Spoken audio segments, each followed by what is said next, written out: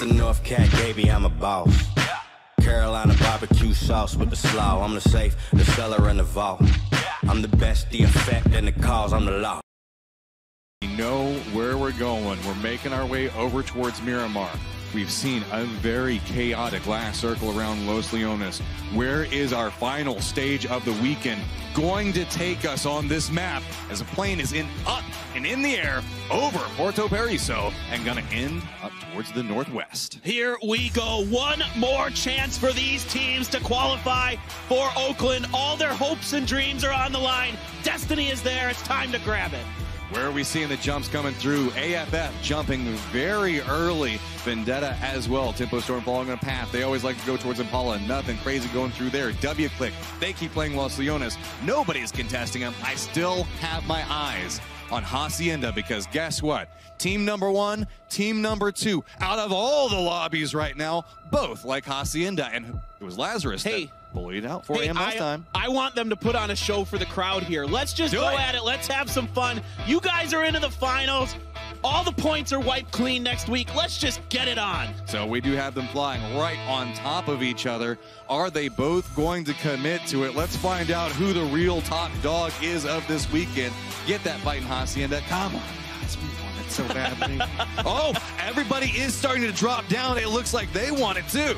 Let's tango. Let's go. This is exactly what we wanted. We're seeing the drops come through off of it, and it's going to be very contested off the start. Dropping on the balcony, we've got Luke looking back over towards Lou. It's going to be peeked back and forth. Reloads are coming through, sprays back and forth off the start, and that's going to be Lazarus getting the first down. Luke outduels with his S12K of his own, but Forever's waiting here for Elo. He does get backed off. It's just an SKS, so the damage output isn't as high as he would like. That's going to back him off. Purdy Curdy's got a VSS. See if he's going to opt to put that thing into auto fire, see if he can rip some faces.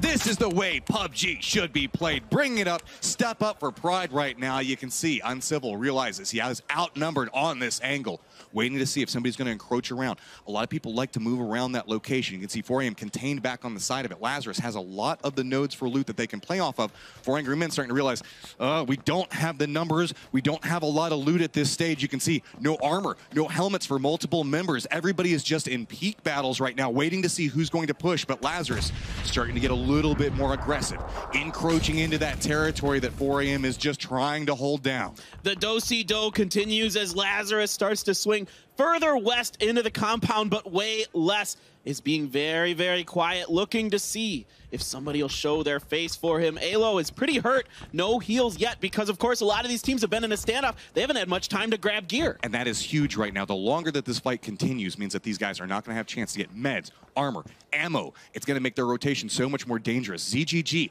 going way around the outside of this. New circle has popped. Luckily, Hacienda is inside the circle, and well, we might see a rotation from that point, depending on who comes out of it alive. But it's a lot of the teams up towards the west. They're going to have to make their rotations. I mean, I would love it if they just stayed here and they just tried to play a King of the Mountain type situation. Oh no, Alo, you're gonna get caught out. Great spray by ZGG is gonna find him. And that's that long flank coming up from 4 Angry Men. Now the numbers are neutralized. Luke took a lot of damage as well. Grenade's gonna come up, go a little bit too far, but it's gonna be a Molotov that's gonna make it very dangerous. Luke has to watch his feet. If he gets knocked, that's gonna be real bad. He's got a couple of bandages to play with right now. Nobody has a lot of utility, and that's making this so much more stressful. A smart grenade by Luke, knowing that that's about the only angle that anybody's going to be able to find him out from. Now he's stuck out on the balcony. Bit of a risky move here, but it is paying off for him as he's able to get inside. Oh, Purdy's got Purdy on the side. Trying to go for the shots with the VSS, but the Angry Bees do not connect, so Purdy's going to have to sneak back away from this. ZGG's got that vector, but remember, Uncivil has been holding this point, waiting for the push to come through. Is he going to hear the footsteps? Because it is so sneaky right now. ZGG's coming up back behind it. I don't know if Civ has heard this. Surely he has to have that at this point. ZGG just creeping ahead. There's the shot from Civ. That's another one down. Great patience by Uncivil. 3 for 2 right now as Wayless and Forever look to see if they can even up the score. Luke's going to cross in front of him. Woo! He takes a shot, but it doesn't look like it connected. So we got AK coming up from Wayless, trying to get the spray back over towards Purdy Curdy, who's running the VSS. One is a little bit stronger than the other one, but it's going to be the VSS on top. That is why I love the VSS. Yeah, that's it, Purdy. Better than you think close range when you get it into auto fire. It spews bullets at an unbelievable rate, and that is going to just out-duel the 4 AM, and you can hear the USA chant. Everything's kept up. This is what I wanted so much. These are two of my favorite teams at this event, playing exactly the way I love PUBG to be played. I mean, what a show they're putting on for us here. And of course, there is something meaning in this. He's still going for it forever. I love you. Don't run away from this. You got pride at stake right now. Let's see how this goes through, though. It's not just pride, because think about this. They're both going to be fighting over this in the finals. So this is more of a jockeying situation here. They're trying to find out who will be the real owner of this location. T1 and HQ in a fight. Remember, these are two cusp teams right now. This is really big. We got our top dogs fighting in one spot, and then we've got our guys fighting for life to make it to Oakland in another. Tempo Storm's getting caught up with W-Click right now, and that's going to be one of their members down. Yep, here comes some grenades up and over. That one's going to be off the mark from Sharky. Rybo is very, very weak. Tempo Storm on the move. Sharp shot coming up here. Luke is up there already, but Rybok's actually going to get found out by Wu Fang from QM. Harold's going to get Luke. Sharky is getting really flushed very quickly. They've got to watch out for it. Silzen's trying to go for a rotation. It's going to be QM that's taking the shot back over towards W-Click in the back.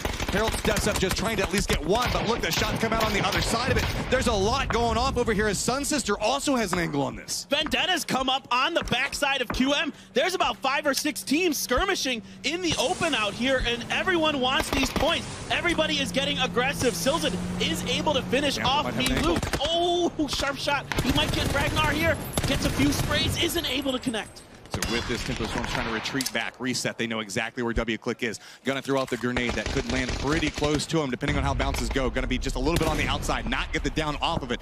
Zampa's playing right up in the face of Silzen, but no, that's gonna be Tempo Storm going down as W-Click comes up on top. One member of QM did go down to Vendetta on the back of all of this. Sun Sister did steal a kill. Oh! Gabba's gonna get lit. Purdy Curdy's gonna finish off for forever. With the VSS again! All right, Purdy, you're gonna stack up those VSS numbers. I like it, I like it. QM was also trying to encroach up over here as well as FaZe, so they're opting into playing in the blue. That's gonna take a lot of damage. Once they turn in, if anybody has a sightline for it, it's gonna be very dangerous. That's why they're medding up right now. Stop. Take the time, make that last little push, and pray nobody connects with any bullets. Meanwhile, Vendetta's just full on Synth time. Oh, no. They lose a tire. That's bad. Trying to stay alive out of it, jumping out of the vehicles, trying to use it for cover, but there's so many firing angles coming back towards them. That's another down going back over towards T1. The SLRs are raining death and destruction here onto Vendetta. Their tournament hopes being dashed as this goes down. That tractor is not enough protection, but ooh, Chaiwei is gonna steal one of those kills from T1. That's actually kind of a big deal. I like how T1 looks over. Adder's like, keep sucking my kills. Looks off over to the left there. So now you can see Lazarus still running their split right back over here next to T1. Keep hearing firefights, and they're just very interested in it. With this, it feels like La Bendita is probably going to be where our end point is going to be at. It's going to try to probably shift away from Minas Generalis. A lot of the planes are now out of the circle, so it's going to be a lot of rough terrain points. You can see QM does look back over towards one of the members of STV, but QM has so many defensive line points right here. I tell you what, if you're STV, this is not the team you want to run into. QM is absolutely on fire today. Circle just centers up right over La Bendita. Meanwhile, the battle rages on here between QM and Sting Divine. But FaZe hears this, and they're pushing up on the other angle as well. FaZe looks back down towards this. You can see Levis trying to move back around this, but it's going to be FaZe that's starting to peek up on the side of it. Sting Divine is in a lot of trouble, but now QM could find themselves literally in a barrel that they could be shot out of. Oh, what a grenade lands right on top of GYY. Good grenade from Ubah, looking for him to light the scoreboard up. Levis is prone, getting some smokes down. Fuzzface is gonna spot out Liga, and out goes QM in 11th place. All right, FaZe, it's the last game. You're playing for pride at this point. I mean, it's a long reach to make it back up there, but the dream could exist if they have a giant 20-plus game.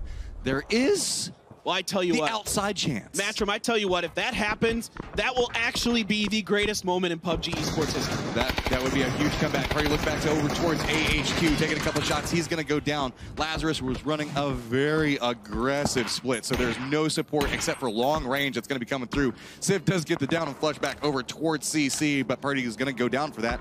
Lazarus down to 2.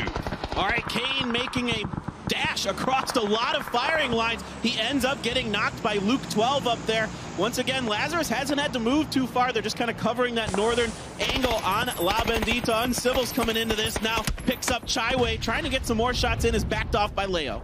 Just trying to pick up more kills at this point. Lazarus sitting on 7. You know, a couple of these other teams might want some of these points, Lazarus. You can kind of relent at this stage. You made your point with the 4 a.m. drop earlier. They really did. I mean, look at this, 8 kills here. Of course, yeah. You know, they won the battle for the Hacienda battle. I'm just so blown away by what they're doing today. They are just incredible. But look at Levis kind of creeping up back behind this. FaZe has to be very vulnerable up towards the top, but there's a lot of members of FaZe over here that Sting Divine is going to have to contend with. Go ahead, get the stems up onto it, but you can see FaZe feels like they've got a lot of control over this angle, looking back down into the crater. And this is kind of what I was talking about. This is the wall around outside of the crater. The guys down towards the center don't really know what's happening on the outside. They don't have good sight lines back towards. If FaZe is not careful, Levis could find a very sneaky angle back behind them and do a ton of damage. Well, Levis continues the crawl, the army crawl up the hill. Right now, FaZe's attention is in different directions, but ooh, they're gonna take some damage from Jeff Laka, landing a headshot with that SLR, but ubah gonna be able to get behind the crest of this hill and get rezzed by Fuzzface, assuming Levis doesn't have anything to say about it. He sees it, and you can see he wants it, goes for the spray, and that's 2 down back over for FaZe. The spin comes back around. They get the down onto it, but look, Aitzy is charging over here trying to get these rezzes off. And that is going to be the end of the day for Sting Divine, the end of the tournament for them. T1! Oh, here comes T1. If they make this push, if they were paying attention to how the knocks were coming through, they could capitalize on a huge moment and catch FaZe while they're trying to get their meds back off. Jeff Laka leading the charge up this hillside.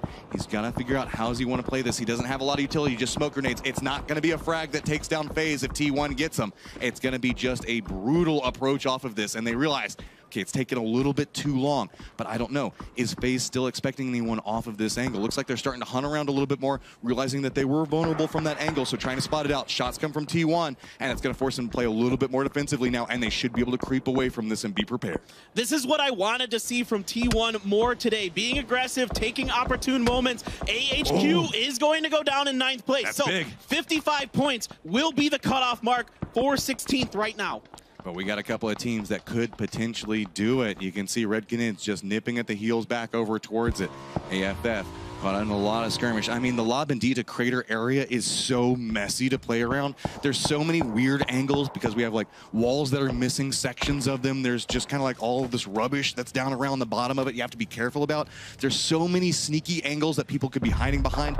It makes it so much harder. And to have a finals end around this location, Lord, so much pressure. It's going to be really fascinating to see how these teams approach it. Of course, the Red Canids have been in there for quite a while, but they need more points. They need to get some kills here. They see TSM over on their left-hand flank, and they want to try to get some more points in. Iroh, Michael, Rory on the side. Andy is going to get backed off. They're spotted out by TSM. I'm a little surprised that the Canids waited that long to get this kicked off. They wanted to wait for the moment that TSM stopped kind of juking around, looking on something, but TSM is not going to stop for it. TSM got the smokes down, starting to encroach back over towards Red Canids. You can see Aspu's trying to hold the angle back, but Iroh's going to step up to the side of it, try to connect, but not going to get any damage off. A lot of spray coming through, but it's got to be very, very careful off of this. Michael is down. Rory's taking a lot of damage, and now you can see the push starting to come back away from this. Red Canids want nothing to do. They're like, no, we need to stay alive. The problem with it is you guys also need kills. Right, that grenade gonna back off the Red Canids. Rusty, Zera, and Raspu moving back and forth, trying to see if they can outposition him, but a nice peek by Rory. Is he going to be able to secure the kill? That grenade might roll a little bit too far. Raspu finds a decent angle, but there are no shots making their mark there. That was so close. Now going to opt into going for the res right now. FaZe Clan starting to come more and more alive. The threat looms back behind it. The grenade's going to go a little bit too far. Not take down the Red Canids, but you can see TSM wants to make this push. They know that the Canids are vulnerable right now. FaZe is just looping around the circle on the hunt for anything that moves, taking shots at literally anything they see. I mean, FaZe has to absolutely clean everything up. A Freak of Freaks Fatal moving up onto the remnants of Vendetta. A grenade comes in and it's just a bit too far. Lambu is going to find him. That is going to be Vendetta out in 5th place, and that will be their tournament. Freak of Freaks playing back down towards the south. Red Canids trying to separate out and away. TSM in a good position right now, but finding themselves under fire from FaZe. That's going to be nice shots coming out from Ubah. Michael is now down. Multiple downs have come his way, so he's going to bleed out very quickly. TSM trying to find some type of cover point. Rory goes down as well. That's Iroh. That's starting to turn up for FaZe. We knew the fact that this was a potential possibility, but is it too late?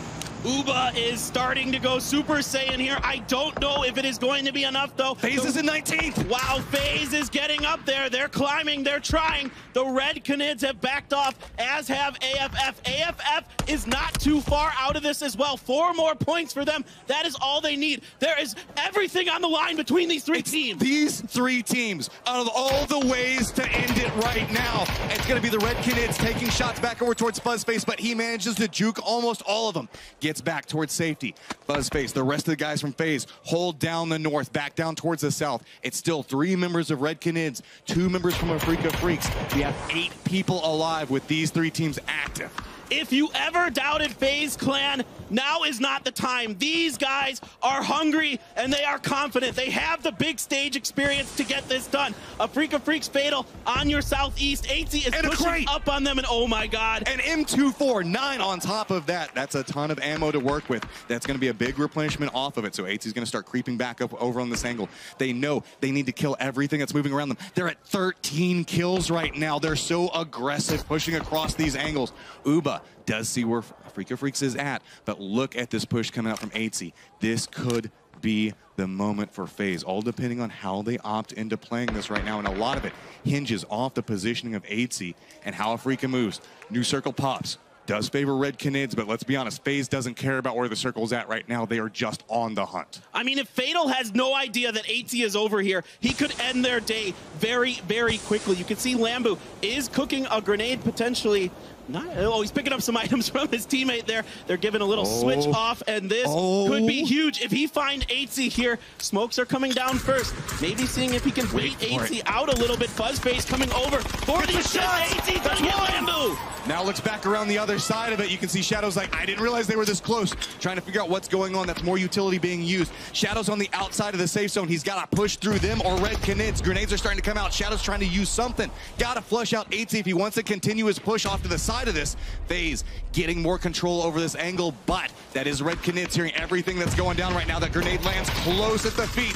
Third-party shots coming into it. Everybody wants all of these kills. A Freak of Freaks Fatal's trying to crawl through the smokes, down to 16 life. The blue right back behind him. Which direction is going to go? Looks back out, and it's going to go back over to Fuzzface. All right, this is going to come down to this battle. The Red Canids versus FaZe here. This is huge. This is crazy. They're right next to each other. 3v3.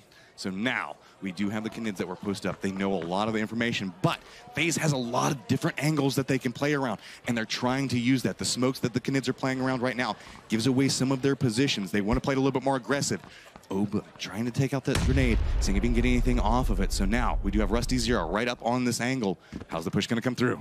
All right, Andy FPS peeking up over the hill. Ubah not able to connect with his spray, but he knows where the Canids are now. Going to get that grenade up and over, but it is too little too late. The Canids have already moved off, sniffing that one out. Rusty Zero on the left, Andy in the middle here, and you can see Fuzzface making the flank for FaZe. They control a lot of this circle. The Red Canids are a little grouped up, and it looks like FaZe is going to try to surround them. 15 kills looking back over towards the Red Canids. Both of these teams playing to stay alive, stay in this tournament, make their way over towards Oakland. So much stakes right now for both of these teams. So now Rusty Zero still holding back down towards the center. Now all the smokes are starting to come through. Psycho does connect with one shot onto this. You can see the dance around. Everybody's trying to figure out where the reposition's coming through. Rusty Zero takes a little bit of damage, but Fuzzface still trying to encroach up onto it. Psycho goes for the peek onto it. Gotta be so cautious. I love the fact that we're getting the Toby eye tracker right now to see exactly how these teams are reacting. Look at this. Ubah is going to reposition. A lot of this is going to come down to him. The superstar for FaZe Clan. Aitzy coming up over the hill. Nothing there. The smokes are down. Still a little bit of utility available for FaZe, and they are looking to come around. Andy goes for the peek off to the side of it. That's going to go in position. Ubah steps up, gets one. Goes for the spray into the second one. There is just one Canid alive right now, and FaZe knows it. They're starting to push back through this. Rusty Zero playing inside the smokes. The hunt is on. The spray comes through, and the EU Giants, FaZe Clan walk away.